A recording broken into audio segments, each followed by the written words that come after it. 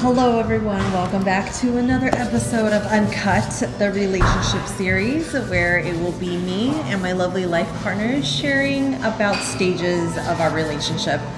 And it's going to bring up a lot of things that will have you asking questions. And the reason why we are doing this, or I guess I'm doing this with you. We're doing it for the likes. We're doing it for... We just know that a hot topic of relationships and love comes up a lot. Right? With a hot couple. With stop it. All right. Stop. Oh, by the way, it's Love Day, so hey. Oh yeah. Happy Heart Day. Happy Heart Day. When you're watching this, it's probably it's going to be way past Valentine's Day. But anyways, but yes, the reason why we're doing this is because we want this to be a safe place where we can discuss everything about relationships and love. Right. Because we keep it real.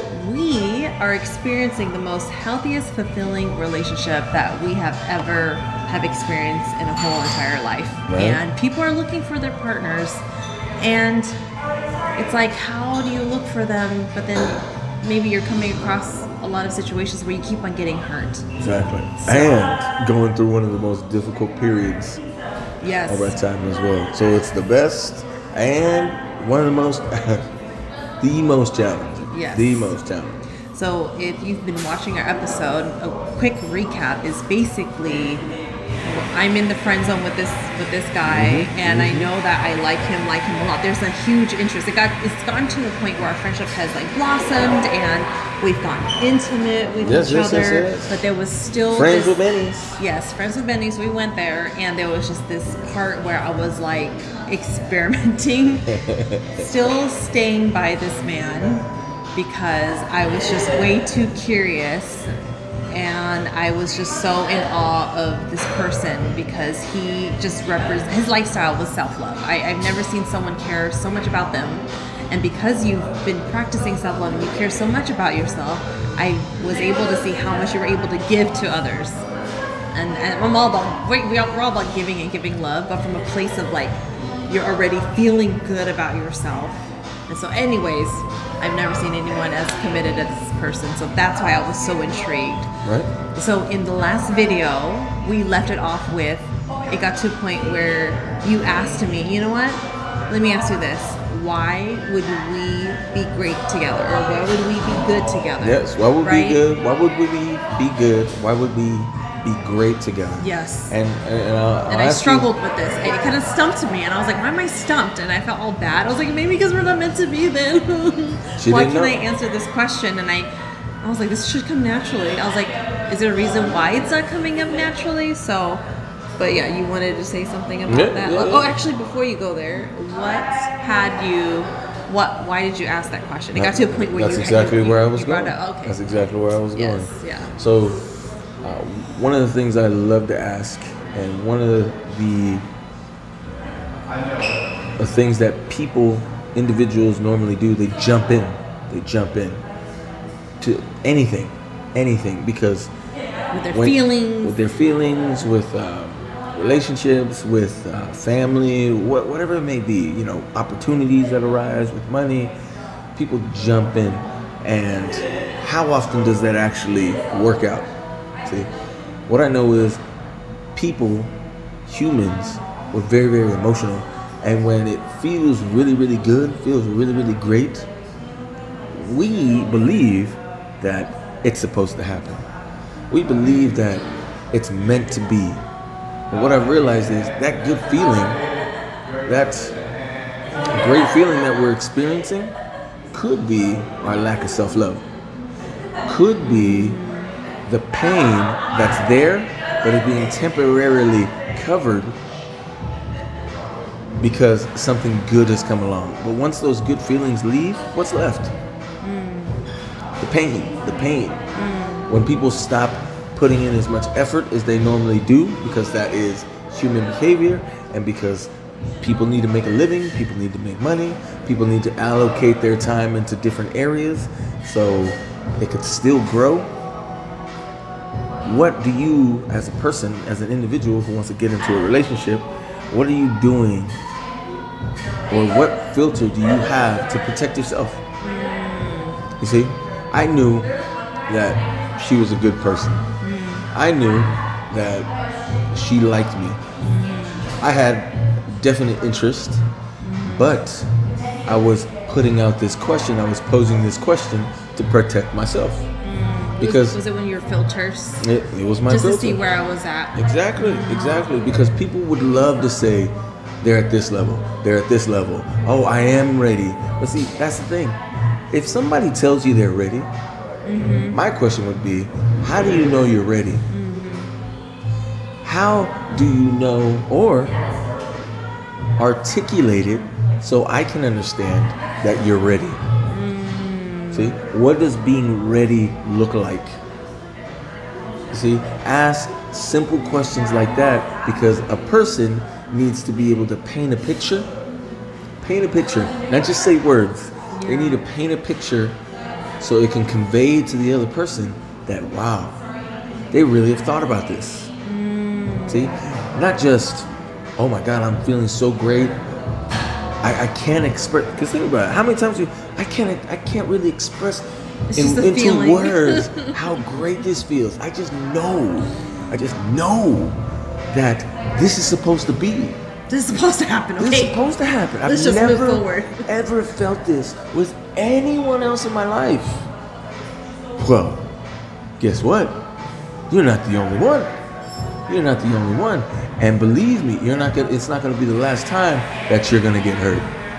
Because in order to not only protect ourselves, but at the same time experience the consistency of how real love, real feelings, real connection actually feels like, you have to be able to paint the picture to the other person to let them know this is what it is. This is what it looks like. Like, for example, I'll ask you a simple question about tell me what your childhood home looked like. Describe it to me. You see? Where was it at? How many roads, how many right turns did it take to get to where you needed to go before you got home? What were the trees like? Or did it have any trees? How much land was it on? Did it have a fence? Right, you can totally paint the picture. You can paint you the know picture. It. Exactly. You were around it long enough exactly. to know. Exactly. But yet you want to tell a person that you're ready. You want to tell them that, oh my God, this is supposed to happen. But yet you don't know what it's supposed to look like. You don't even know what it is. See? And hence the reason why I posed the question. Why would we be great together? It was like, it's one of those questions. Exactly. Questions. Yeah, and looking back, I really understand. I really, really, really understand. And now I understand even more how we started getting closer to the commitment, the conversation of being committed. Exactly. Because at that time, I wasn't practicing self-love as often. Rarely. And I was still internally actually going through some things that I didn't realize subconsciously. You know, there was still a block. I knew that I had those feelings, but yeah, it didn't get to a place where it was like, you know what, this is how I'm ready to really like go deep and like really like partner up with somebody. I just knew I had those feelings, and I guess I wanted more of a response from you or something like that, you know. But see, you knew that there was, I don't know what was happening, and you asked that question, but so he asked that question, and after a couple of nights, then you gave me the answer, right? No. Or was it the same night? No. Oh, I didn't give you no answer. It took months. Oh, it took months? It took months. And then you gave me the answer, because I remember the answer. And it was kind of like it hurt, but I was taking it as, okay, he's being honest with me. And it gave me a moment to self-check myself. And I was like, ooh, you're right. Because to really be committed in a relationship, like, a lot of times people project their own pains onto each other. right? Because they don't know how to handle their own emotions. So a lot of times it's great in the beginning of a relationship, but then later on you're like, wait a minute, I didn't sign up for this shit. So what was your answer, or should I share it? Oh, please share it, because I already forgot. Okay. So he finally said, okay, you want to know what my answer is? I was like, okay, what is it? You said that we wouldn't be great together. Oh yeah, that's right. And I was like, okay. And then he went to explain further. So if you guys have been following him for a little bit, or followed me in some of my other videos, he put up his 5 hands here. Yeah, that is right. And he said, okay, if you look at my life and where I am, this is where I am emotionally. And he was describing how emotionally strong he was and what he's been doing to build up his emotional side, or his emotional area of his life. Then he went into mentally where he's at and how he's been taking care of that on a consistent basis, basically spiritually, financially, and physically. And as he was describing that, it made me reflect on where I am in these pillars and how strong I feel in those.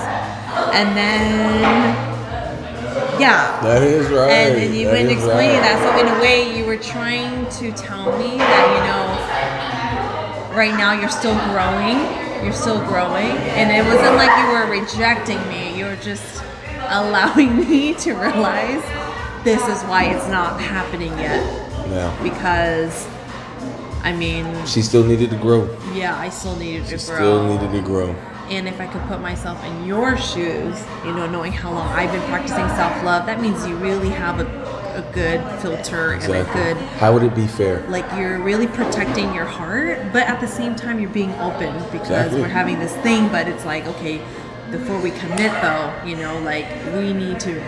If we're going to support each other, where are you on your self-love? Exactly. And it was in a poor state. It was a poor state she was in. I was on it, but it was I'm sure you saw how new I was. And that's the thing, when you're experiencing something and when you get to know someone, you can gauge and see where they are. Exactly. Just from talking to them every day, or you hang out every day, So yeah, you guys, and what are your thoughts on that? What are your thoughts on that? Right. And this is a great question to ask someone that seems to be interested in you, but you're still kind of learning about them and being very protective of your heart, and just saying what they ask. Yeah. So we covered quite a lot in that video. It was. So I hell remember it now. This was in 2017. 17. And then we did not commit until 2018. 18. You guys. And what else were we going to connect in the next video? So after that, I just remembered we just kept on seeing each other intimately, and then also publicly, but as friends. Yeah, but see, at the same time, we were still building our friendship basically, but with Benny. Her side was wavering. Yes. See, her side, her energy was wavering, or not wavering. It took a hit. It took a hit. You see? Yeah. Because when people don't feel like... Oh, it did take a hit, yes, because I was hurt. Exactly. Yes, when people feel hurt, when they... I was really struggling when they take a hit or whatnot, what do people normally do? They go back to familiar things. Yes. Right? Or they're more tempted to... Exactly, go back to familiar. Especially when the other familiar is showing up very strongly. Right. They're trying to pursue you again. And it's so crazy thinking about it, because honestly, in my mind and even heart, I knew that wasn't the future for me. I knew.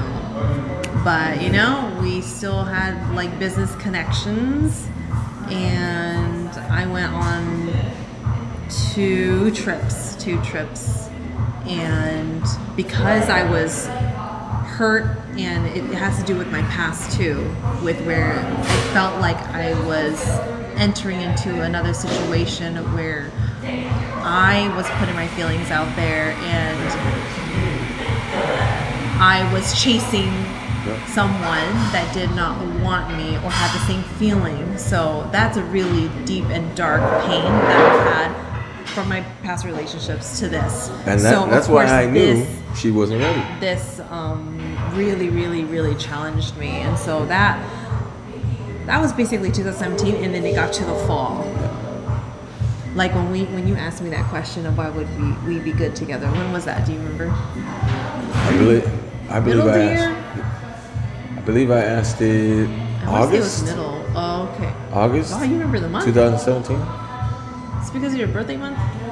No. Just for some reason, August. It was either July or August 2017. Okay. And that was the biggest reason why I knew she wasn't ready, was because one, she couldn't articulate why we would be good or great that many together. Words. I stumbled and I just couldn't. Exactly. Two, she still sounded like other people. The messages, the conversations she would have with people in general, she didn't have her own voice. It wasn't until later on in October, November, where she actually had her own voice. You see, a lot of people, and a lot of men and women, we read a lot of things, we watch a lot of things, and we take in the information. And when we talk to people, we utilize what we hear, what we see, to, make it a part of our voice, make it a part of our story. Yeah, to convey a message of something that we want to say. Exactly. But it's not necessarily like our... Exactly. Because every single time, if you're quoting other people, that's plagiarism. It's plagiarism. And that's okay. Whatever forum, whatever place that you utilize it's okay, as long as it's not in the academia world. But when you have your own voice, you could actually take what you hear, what you see, plus taking your experience that you've had, and take those three and refine it. That's when you get your own voice. And she was able to do that. She was able to do that. So you know what? We're going to cover that in the next video, because we covered so much of that moment. Intense moment. Exactly. And then in the next video, we're going to cover how to get your voice. How to get my voice. And when I did that, I was able to really tell this man that I was in love with him. There it goes. And no more chicken shit. We're going to cover that in the next video. And underneath all this, you guys, it's really about the self-love to really enter into a healthy partnership. And two people need to know how to take care of themselves. They really, really, really need to. We're Temple Coffee. Good thing I have mics. So I want to thank you guys for watching. If you guys are enjoying this, let us know in the comments below what was something that really struck to you. If you have any questions, if we said anything that like triggered you or raised something in you, like we would love to talk about it. Like let us know. And any questions, we would love to answer it in a video form, or either messaging you back or video form, especially if it's something that it's like a lot of people probably have that same question. So we will see you guys in the next video. Thank you for watching. Always love. Bye.